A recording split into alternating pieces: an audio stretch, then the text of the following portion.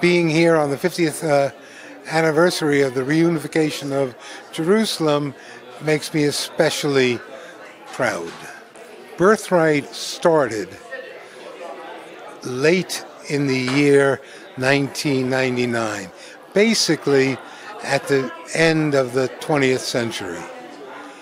And I really had no idea of what its magnitude would ultimately be.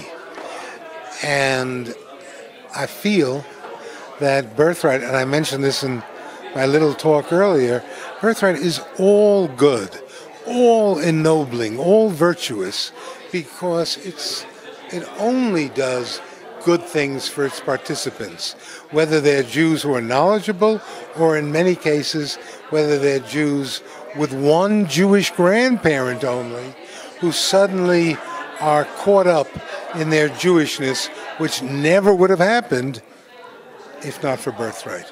The diaspora represents an extraordinary asset to Israel, and Israel should more fulfill and focus upon that asset than it does. It does something.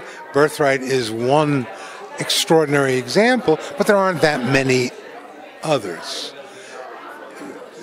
I mean, the thought that immediately comes to mind is that my daughter has started a group of Hebrew language immersion charter schools throughout the United States with the hope of teaching American kids, not only Jews, Hebrew.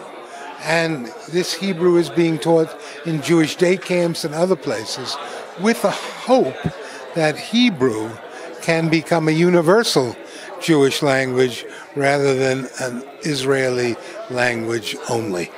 I wish Israel will continue to prosper both as a people and financially and militarily, and will attract more and more Jews from all sorts of parts of the world, and will continue to be, I hate to use this expression, a light unto the nation. I truly believe that Israel is the single most moral country on earth.